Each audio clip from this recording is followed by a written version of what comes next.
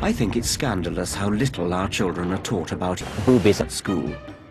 A typical class gets just a few hours to study one of the most important ideas in science.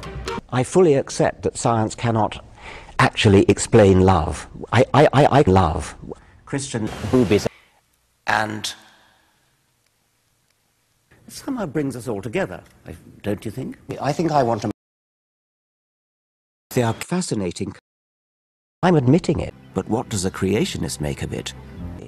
I mean, there are some professors of theology who do interesting things like studying ancient boobies, and which are not necessarily 50. But unfortunately, that's the reality of the world. And they are actually really rather pathetic.